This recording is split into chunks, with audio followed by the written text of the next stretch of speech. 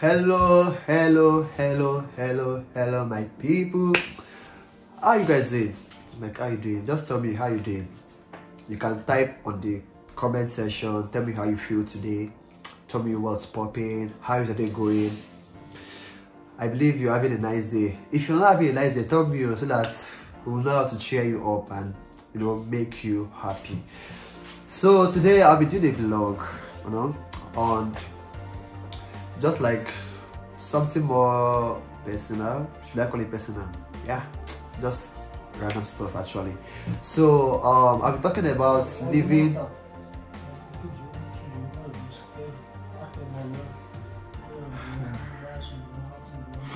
Sorry.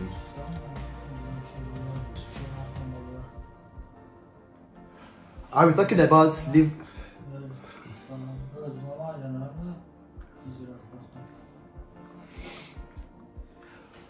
I'll be talking about living in a shared accommodation as a student in Russia. So, I'm a student here in Russia at Various State University, and I basically stay in the school hostel, like school accommodation. And, I'm not staying alone. I was supposed to have 2 roommates actually, but I basically have 1 roommate because one of my roommates, like, it changed hostel to a different hostel because his faculty is kind of far from the hostel, so he had to change to a hostel that is close to his faculty. So right now I have just a roommate, and he's from Turkmenistan. So what does it look like, what does it look like staying with this guy? Like, what is it like? Is it fun?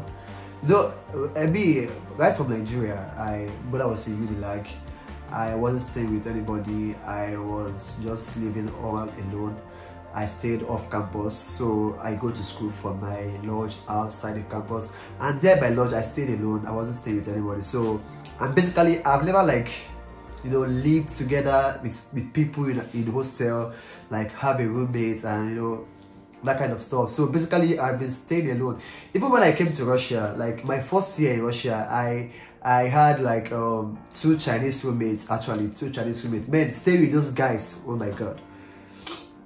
Like, I wouldn't want to stay I wouldn't want to live with a Chinese roommate anymore. Like, I wouldn't want to, man. Like, there are so many things about these guys I don't like. Like, if you're staying with a Chinese roommate, man, it's actually to me, it wasn't cool because number one, these guys were dirty. Like, they were literally dirty. God, like the way they do the rooms and the room, and so they will be cutting their fingernails and they'll just cut it on the ground without even sweeping it. They'll leave it there like that.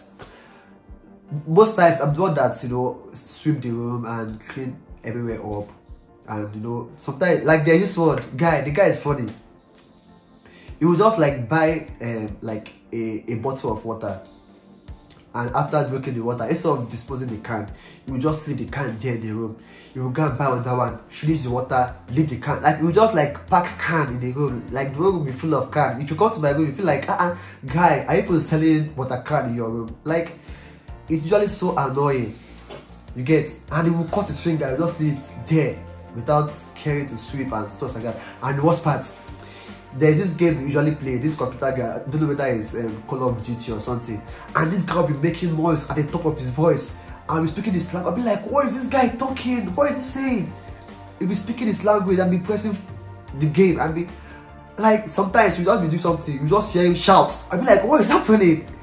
Without doing that, it is the game is playing that is making him to shout like that. Like, God. And the worst part, he doesn't speak English. He doesn't understand English, so we basically don't communicate at all.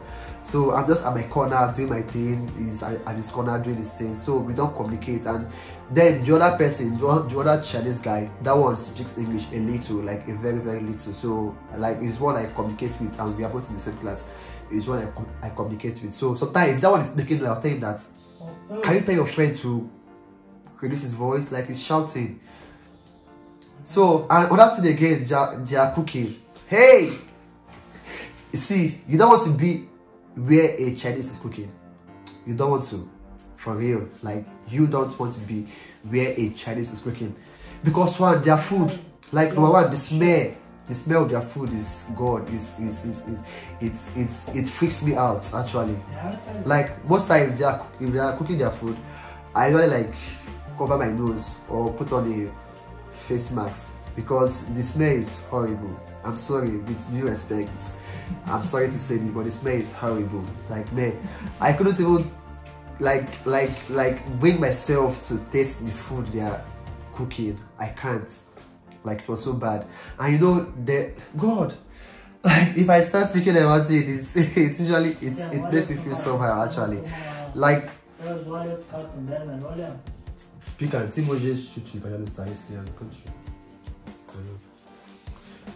so the kind of food they cook, oh my God, like, I can't even imagine. Like, sometimes they offer to, like, I should come and taste. After them, thank you very much, I'm not taking it. Because, man, sometimes, like, even, you know, the Chinese, like, they like deep frying. They like frying their food. Like, they just like bring rice and stuff like that and fry it, and no, man, it's not really good. So along the way, they had to change room, then left the hostel and went to apartment. Man, when they left for apartment, I was happy. That was the happiest moment of my life. Like, I was so excited. I had the room all to myself, so I was just like back to my staying alone lifestyle. So all through my first year in Russia, I stayed alone in my room. The room was just mine. So I was free to do whatever I want to do, like live however I want to live.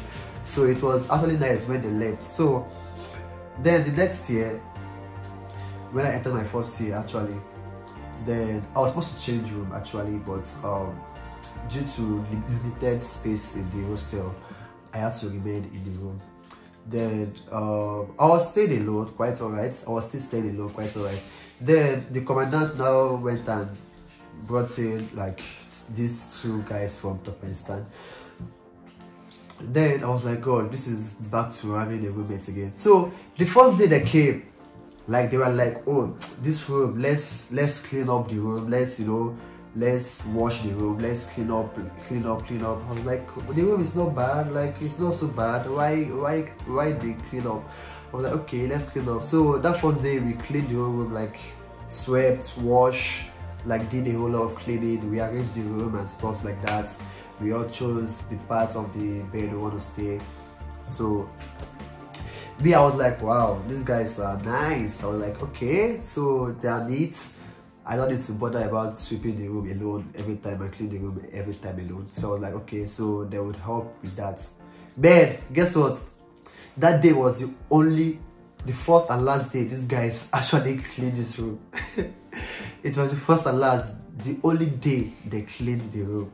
Like, after that, whether the room is dirty or not, they don't care. Whether it's neat or not, they don't care. So I went back to being the only one that does the cleaning and stuff like that. So now, and the other one of my roommates, that one was so troublesome. Like, it was very, very troublesome. Like, I have my own side of the bed, I have my table. Sometimes if I finish eating, I just like place my plates on my table just to rest before taking the plate out. The guy will come and meet me and say I should remove my plate from my table. I was like, excuse me? Like, I should remove the plate from my table and take it out. I was like, this is my table, it's not your table, it's my table. I can do whatever I want to do on my table. You have your space, I have my space. So why should you dictate to me how or where or when or to use my table? Like, who does that? So the guy was so sometimes I'll be making a call. Making a call. The guy will be asking me to keep quiet. Man, like, at a point I got so pissed off. I was like, I could literally fight this guy. Like, I'm making a call, tell me, Ezekiel, Tika, keep quiet. I was like, what the hell is that? So I can't make call again. I can't like talk again in my room. Like, who does that? I was like, remember that I'm the landlord of this room. As far as this room is concerned, I'm the landlord. I was here before you came. And you staying here is not even allowed because you were supposed to go to a different hostel. But then the commandant just allowed them to stay here. So I was like, I'm the landlord of this room, so you don't have to dictate to me how to stay in my room, okay?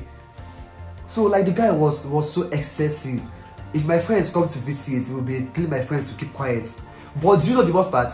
When these guys are making call, God, it will be as if they should break down this whole building.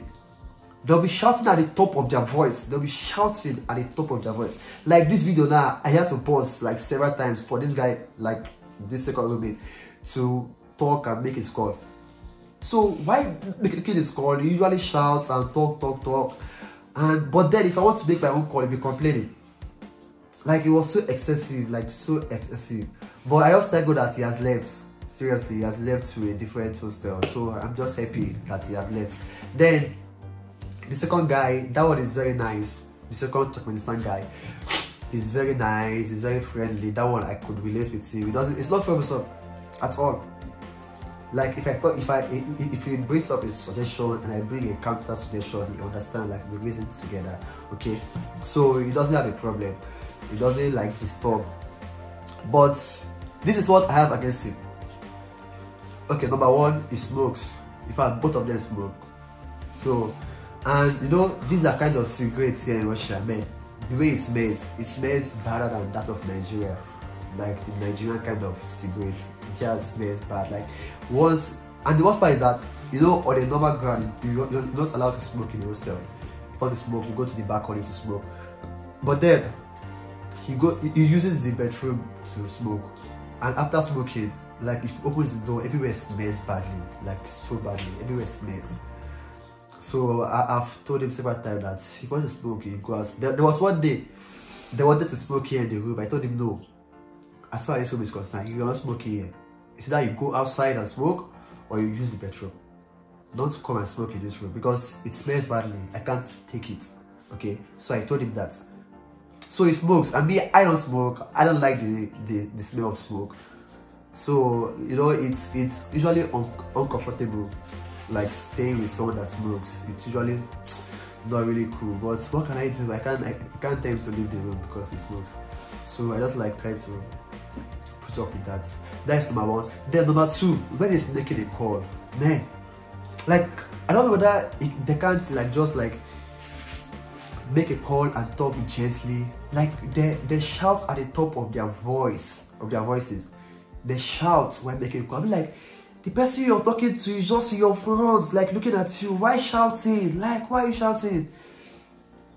So they don't like shout at the top of their voice. I'll be like, God, guy, calm down. Sometimes if it's making call, I don't like making call because I won't hear what the person I'm making a call with say. I won't hear because they are always shouting at the top of their voice, which is bad.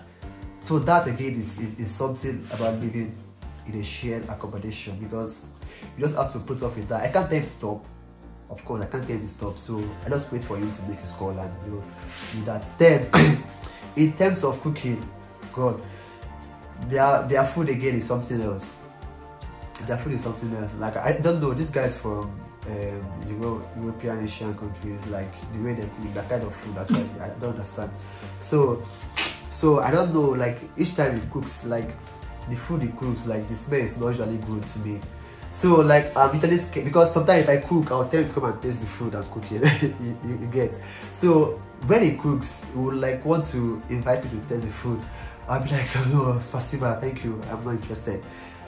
Like because like the way the food smells, like I feel that if I eat it, I may guess, because I'm someone that I'm very choosy when it comes to eating foreign foods. I'm not used to eating foreign foods, you get. So before, even the Russian food, before I started eating Russian food, oh my God, it took me a while before I started eating Russian food. So most times, like when he cooks, he will tell me to come and taste. I'll be like, no, thank you. Like the guy will be like surprised. He will feel like, the guy will feel sad. Actually, I used to see the expression on his face, but then I can't help it. I can't just like help myself to eat that food, because sometimes it doesn't look palatable. Okay, so I just tell him that, don't worry. He'll be like, no, just take one, just try. I'll be like, no, I'm fine.